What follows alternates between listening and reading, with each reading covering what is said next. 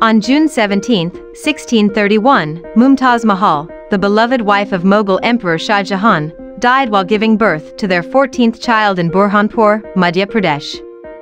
Thereafter, Shah Jahan spent more than 20 years building the Taj Mahal in memory of his beloved wife.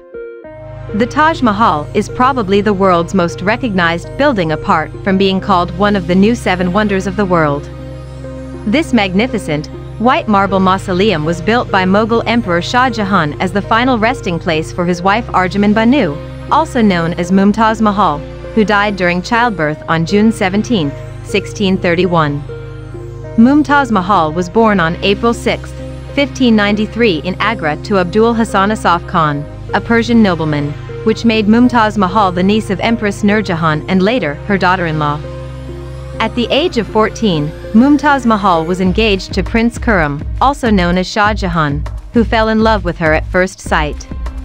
The year was 1607. The couple had to wait for 5 years after their engagement to get married. The date of their wedding was to be decided by an astrologer, which would be instrumental in ensuring a happy married life for the couple.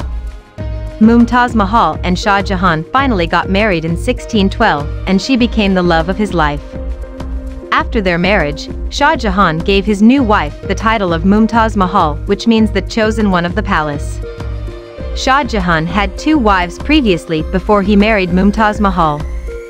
Ever since his marriage to Mumtaz, however, Shah Jahan showed little interest in his earlier wives.